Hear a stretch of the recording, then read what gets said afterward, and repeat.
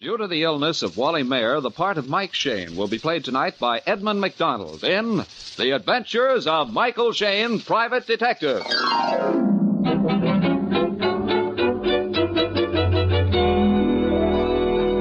The people who make 76 gasoline and Triton motor oil, Union Oil Company, present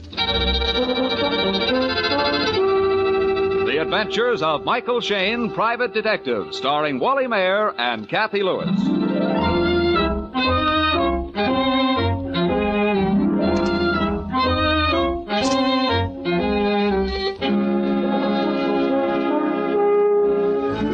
It's a bright and sunny San Francisco afternoon. The sort of day you want to close up your office, say to heck with work, and go over the hill. Right now, Mike Shayne and Phyllis Knight have closed their office and gone over the bay. But they can't say to heck with work. In fact, work is calling them to the Oakland Railroad Terminal. As they enter the depot, Phyllis looks at her wristwatch. 3:20. Mike, do you realize that train is 5 whole hours late? I ought to. This makes our third trip across the bay to meet it. Watch out for these swinging doors. Yeah. From Chicago, Des Moines, Denver, Salt Lake City on track 2. Oh, it's in all right. Here comes the red caps with the bags. Hey, I'd still like to know why we had to come clear over here to the train to welcome Mr. Frank Hewitt Newton back to his own town. We know it in a minute, Angel. 15-word telegram can't say much more than meet me at the depot, Pioneer Limited. Plus that little business about a package he's sending you Air Express. Something's wrong, and I guess he wants fast action on it. Yeah. Hey, there he is. Where? Right ahead of us. Those 2 men and that red-headed gal. Yeah. Oh, glad to see you, Mr. Newton. Mr. Newton. Hey, Mr. Newton? It's me, Mike Shayne. Well, I'll just look right through us. Well, maybe he didn't hear us. Come on, we'll catch him at the taxi stand. Okay. Excuse me. 40,000 people in our way. Excuse me, sir. This way, Phil. Hurry, come on. Yeah. They're outside already, Mike. There he is. Get into that sedan with the others. Well, run for it, Mike, run. Oh, Mr. Newton! Mr. Newton!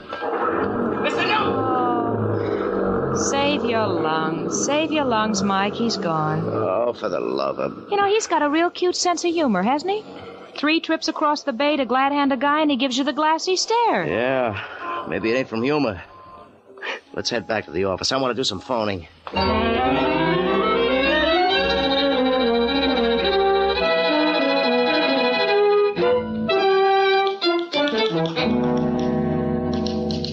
Hello.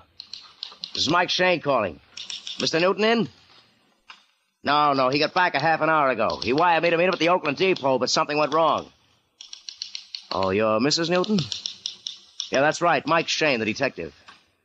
I don't know. I got his telegram from Reno telling me to meet him at the train. Yeah, it was sent from Reno. Oh, well, if I knew, I'd tell you, Mrs. Newton. You'll have him phone me. Oh, well, thanks a lot. Goodbye. Oh, so friend husband didn't tell the missus he was arriving home today. Guess not. She thought he was still in Chicago. Awfully curious why he was hiring Mike Shayne, the detective. That makes 3 of us. Where's that telegram? I want to read it again. Oh, here, on the desk. Thanks. Reno, 11:10 p.m., sending package Air Express, hold for me, stop. Meet me, Oakland Depot, tomorrow, Pioneer Limited, Frank Hewitt Newton. Well, he must have gotten off the train to send the mysterious package. But why? To make little girls ask big questions. Smarty. So far, the score's 0-0. No package, no client. I'll get it. Mike Shayne speaking. Mr. Newton. Say, what went wrong? We went over to the depot. We saw you, hollered at you, chased after you. Huh? Yeah, well, all right, but it seemed funny. Oh, no, it hasn't. Where? Fairfax Hotel. Well, sure, if it comes before we close the office. Room 911. Yeah, okay. But would you not mind telling me what it's all about? Hello? Hello, Mr. Newton. Hello? Oh, he hung up on me. Well, did he tell you why he gave us the fast run around? He says he'll explain later. Wants me to bring the express package to him at the Fairfax Hotel when it comes. Well, it sounds to me like he's dodging the sheriff or bill collectors. That sounds pretty worried to me. He's dodging something, or... But what?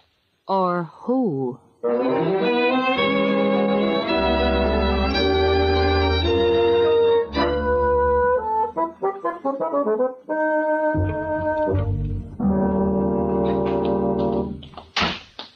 Mr. Shayne? That's right.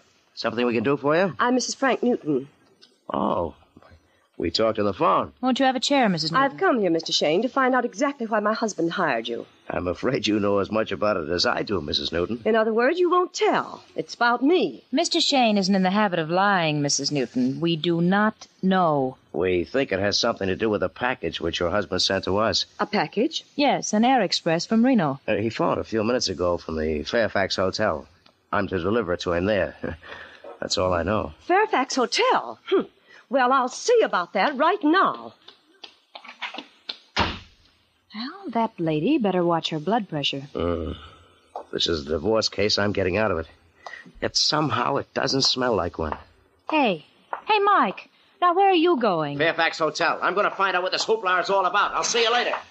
Oh, fine.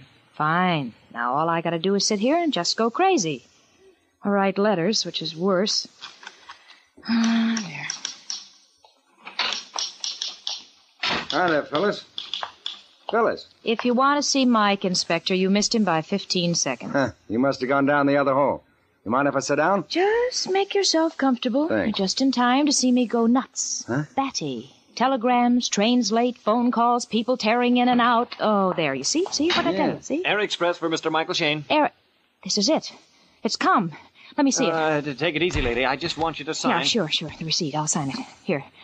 Like that? Thanks. You're welcome, I'm sure. Yeah. Phil, what's gotten into you? Where's the package? What's the package? What is it all It's about? no bigger than a small book. It doesn't even weigh as much. But this is the dear little darling that's got us gaga. Will you let me have that again? Faraday, we got a telegram. Sending you package Air Express. Hold for me. He walked right past us to the train. Wants it delivered to the hotel. Wife says it's hers. And Faraday, have you got an aspirin? Oh. Relax me, gal. I'll get it. Mike Shayne's office. Huh? Oh, no. Where? Market and Geary. Right away. Faraday, what's the matter? What's wrong? Phil, What? What is it? Mike's been hurt. Bad.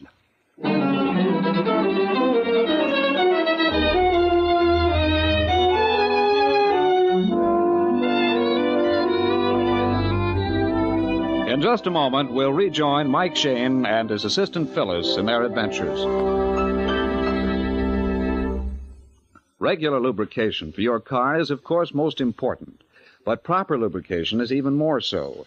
If your car is carelessly or hurriedly greased, important fittings may be missed or left dry. That is why Union Oil stop-wear lubrication means extra insurance against mechanical wear and depreciation. Stop-wear lubrication jobs are a matter of pride with the Union Oil Minutemen. Only the finest, high-quality greases are used. Each fitting is carefully and thoroughly lubricated according to the manufacturer's specifications. While your car is on the hoist, the Minutemen inspect out-of-sight points and check them for danger signs. Stop-wear lubrication is so accurate and scientific that you receive a written guarantee with each job, which is definite proof of reliable service. Your car will roll smoother, handle easier, stand up better with stop-wear lubrication. So, ladies and gentlemen, for guaranteed, reliable lubrication, ask your Union Oil Minuteman for stop-wear. Stop-wear is an exclusive process available only at Union Oil Minuteman stations.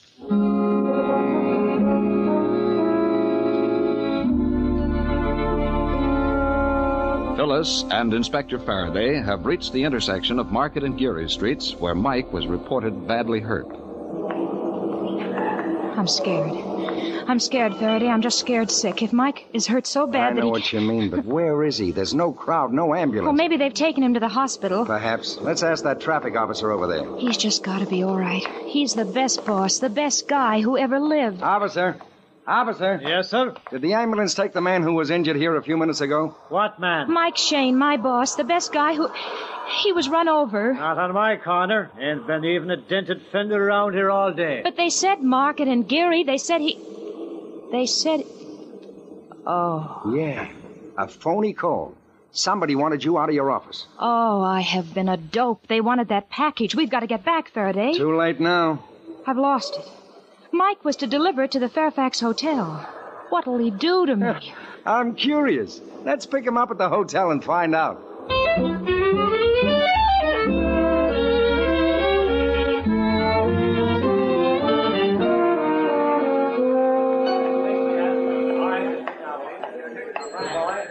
Bill, Faraday, what are you two doing here? Looking for Mike Shayne, Lothario of the hotel lobby. Oh, golly, Mike, it's good to see you alive and whole. Huh? Mike, the Air Express came, and then we got a phone call saying you were hurt and to come quick, and we ran out, and I forgot the package. It's stolen. Holy, we're the oldest trick in the book. Now what'll I tell Newton? Nothing. Just hand him the package. Here it is. Faraday? In your pocket? Yeah, sure. I grabbed it when we tore out. You knew it was a fake call, and you let me go on worrying. I'd like to know who made that call. It was a woman's voice. Mrs. Newton. She tried to get the package before. Maybe. I talked to Mr. Tootin on the lobby phone here. He said he'd be down in a minute. Did he tell you what this hide and seek is all about? No. I think he was holding a conference in his room. One of the men we saw him with him at the depot got out of the elevator. Then you're waiting for Newton now? Yeah, if he ever goes down. Well, let's go up to his room and talk to him. Yeah, I'd like to know what's on the fire myself. I suppose that... Okay, it's room 911. Well, come on, Mike. The elevators are this way. Yes, and so is Mrs. Newton. She just stepped out of one. Yeah. Uh-oh, let's not tangle with her again. Amen. There she's going through that arcade. All right, kids, let's make an end run for it.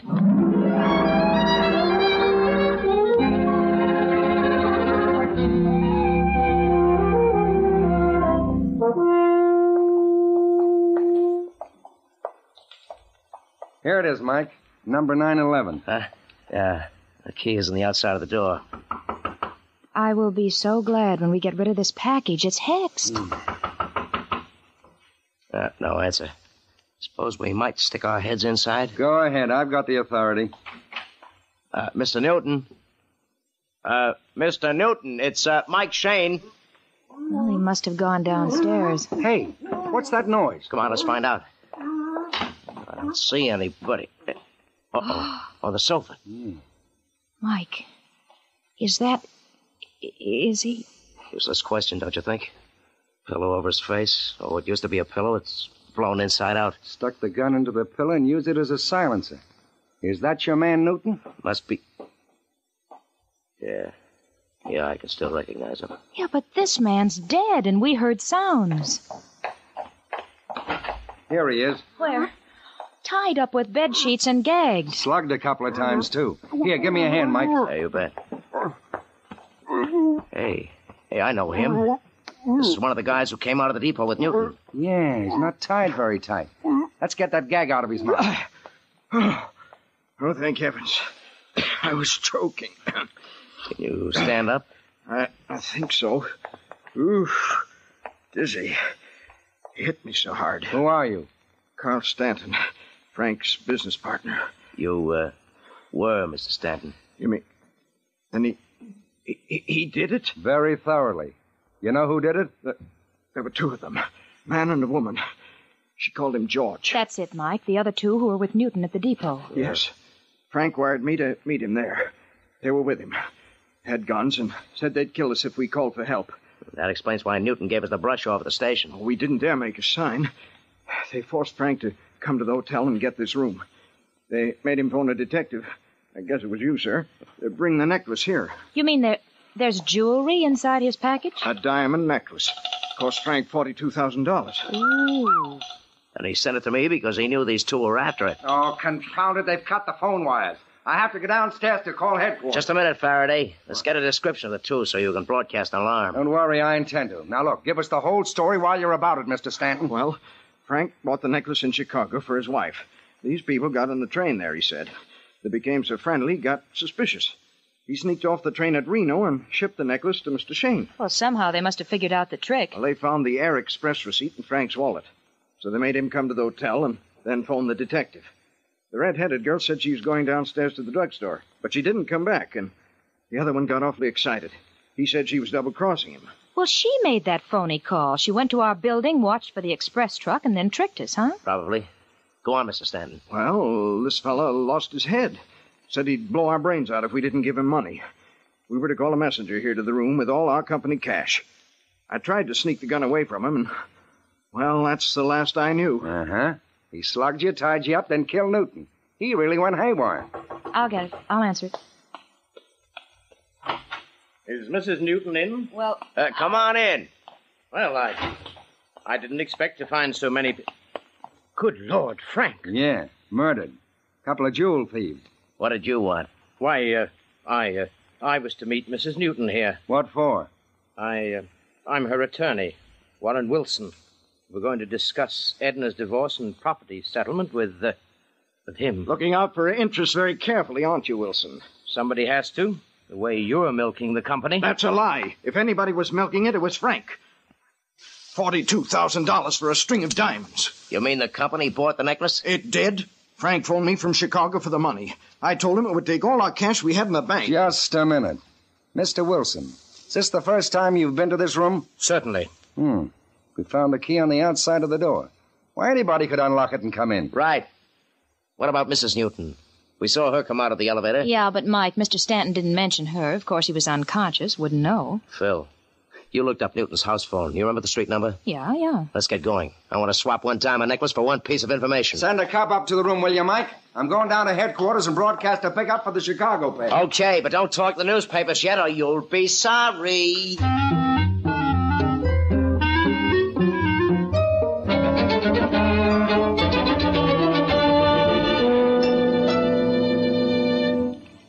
What do you wish to see me about, Mr. Shayne?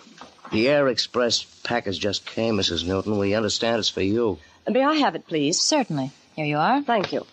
Your eyes are red, Mrs. Newton. Is there something wrong? Why, no. I'm just upset. I'm getting a divorce. Warren Wilson is your attorney, I believe.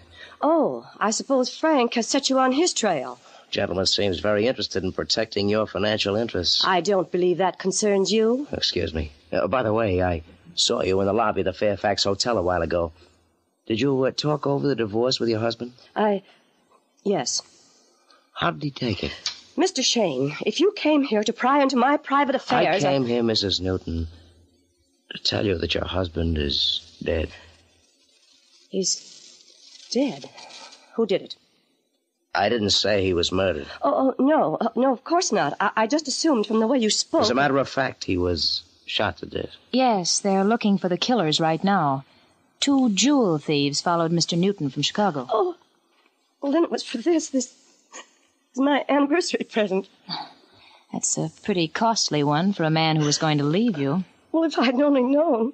We were in Chicago, and I told Frank I wanted some diamonds for our 15th anniversary, and he said no, and we quarreled, and I came home without him. This attorney, Warren Wilson, he wanted you to get a divorce, didn't he? Well, he said it was my only protection, that Frank and Carl Stanton were robbing the company, and Warren was worried about my property. Which, of course, he would be glad to protect if he married you. Oh, never. I told him so. I respect him as an attorney, but as a man, a husband, no. He's probably heard that women change their minds. That would pay off even as executor of your husband's estate. You mean Warren might have... Oh, no, he couldn't be smart enough to use a pillow. Mike. No, I guess he wouldn't, Mrs. Newton. In fact, it's pretty ingenious for a woman. I didn't do it. I swear I didn't. I opened the door, and Frank was on the couch, and I just turned and ran, and I didn't know what to do. I was afraid to tell anybody. What would the police say? Oh, that's easy to find out, Mrs. Newton. Put on your hat and coat, and we'll go down to headquarters.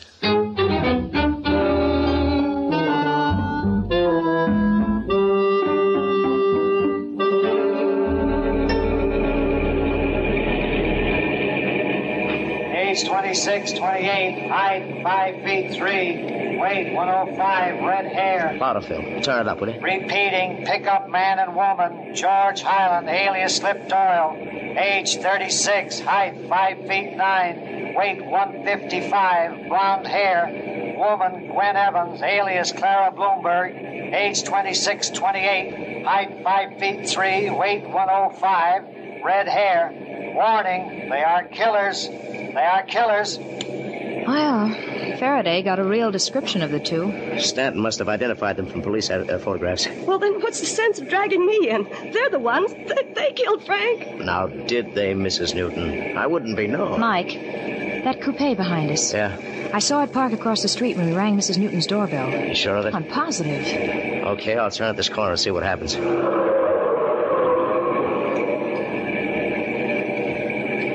Yeah, it's still behind us, Mike. It weren't so dark I could see who's driving. Wait a minute, the street lamp. Yeah, I caught it in the rear vision. His pal, Georgie, alias Slipjoy. The killer. He's alone. He's alone in the car. Oh, he's after my necklace. He's after me. He's after all three of us. Mike, head for a police station. Save our necks and lose? We're heading for the office of Shayne Detective Agency. Mike, you're plain crazy. Maybe. We'll decide that after the trap is set. Oh, fine, if we're still alive to decide anything.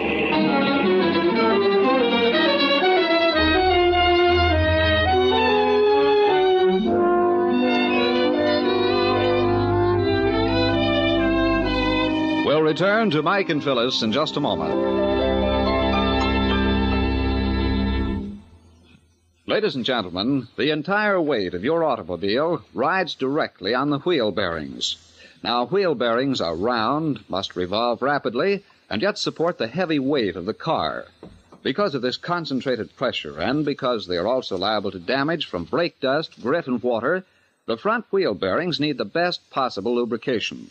Failure to keep these bearings properly lubricated may result in expensive repairs requiring parts now hard to get. Your neighborhood Union Oil Minuteman knows this. That's why he takes such pains to do a thorough job of lubricating the front wheel bearings. First, he washes out all the old grease and dirt with solvents. Then the bearings and races are individually cleaned until they are dry and shiny. Finally, the clean, polished bearings are replaced in the races and greased with special equipment to make certain that every surface is snugly sealed in a thick coating of Union Oil wheel bearing grease. Then your front wheels are all set for months of well-lubricated, easy rolling. The cost for the entire service of your front wheel bearing assembly is nominal. So for safer, easier driving, just stop in wherever you see the sign of the big orange and blue 76 and take advantage of Union Oil's front wheel bearing service. Thank you.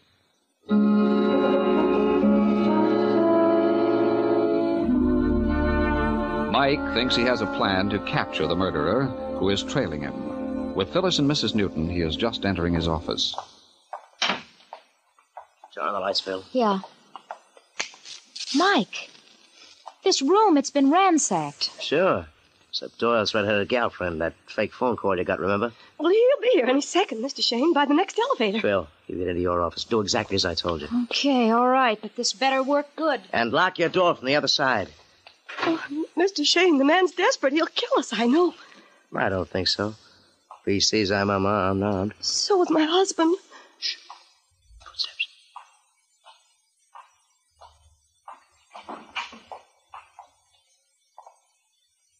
Good evening. Do you always enter with your hat on and a gun in your hand? I saw three of you get out of the car. Where's the girl? Phil? Oh, she went down the hall to the little, she went down the hall. Maybe.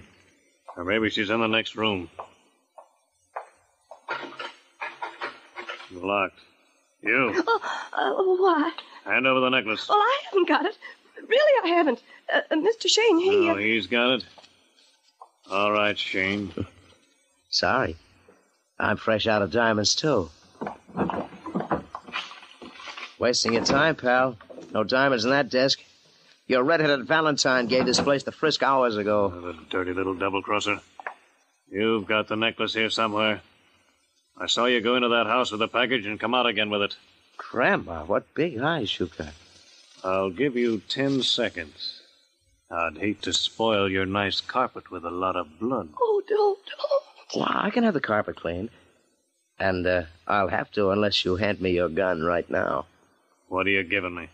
You've got a good pair of eyes, chum, but you don't raise them high enough. Next time you test a locked door, look up at the transom. Huh? It's open. And a gun's sticking right through at it. And it's aimed right at your heart, mister.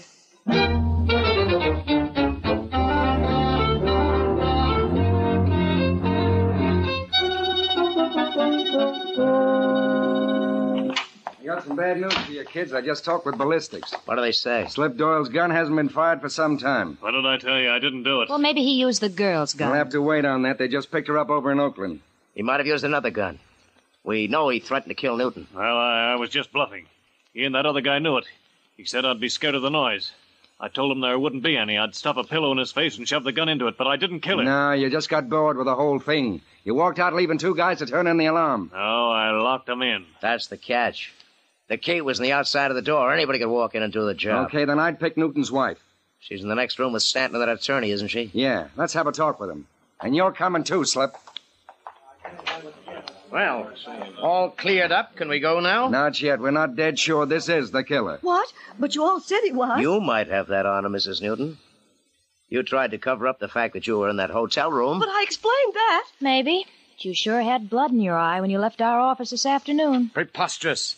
It's this jewel thief, undoubtedly. Or perhaps an attorney who tried to get Mrs. Newton away from her husband. I was protecting her from Frank and Carl. They were stripping the business. How very noble of you, Mr. Wilson. However, I agree. It must have been this thief. Oh, you're all trying to frame me. Now, wait a minute. Nobody's trying to frame you. You said you threatened to kill Newton. Now he's dead. You said you were going to fire your gun through that pillar. That's how we found it, the exact way. Say that again, Faraday. Huh? Never mind.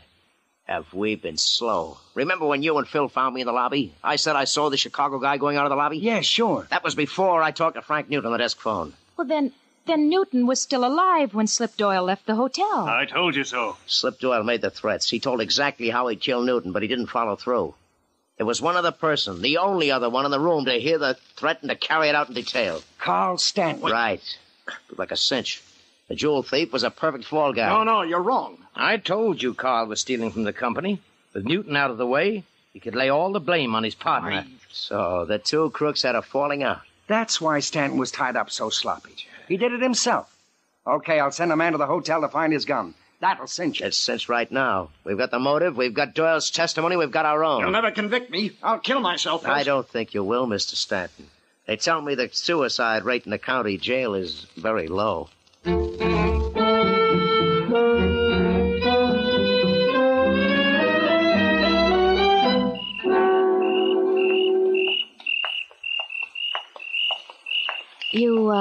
You don't have to see me to my door, Mike. I'm not afraid of the dark anymore. Please, Angel, allow me one little touch of Irish gallantry. Oh, all right. Here we are. If I can just find my keys. Phil. Faraday told me how busted up you were when you thought I was injured. The best boss, the best guy who ever lived. Oh, well, Faraday is an old gossip. You know better than to believe his stories. Oh, jeepers, these keys are here somewhere. If I had been injured, what would you have done? Oh, I'd come down to the hospital and kiss you, make you well. You would, huh? Kiss me, huh? Mm-hmm. Oh, here are my keys. Well, good night, Mike. Oh! What? What's the matter? What's wrong? Oh, I'm hurt. I just bit my lip.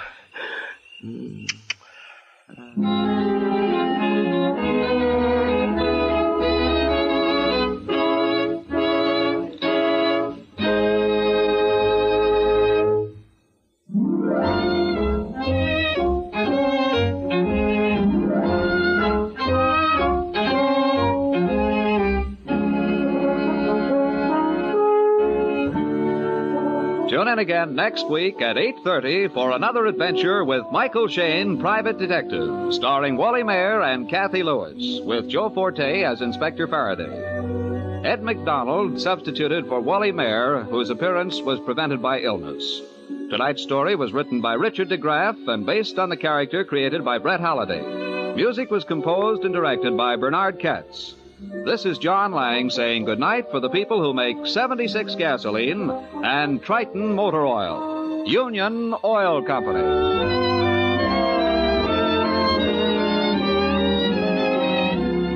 This is the Mutual Don Lee Broadcasting System.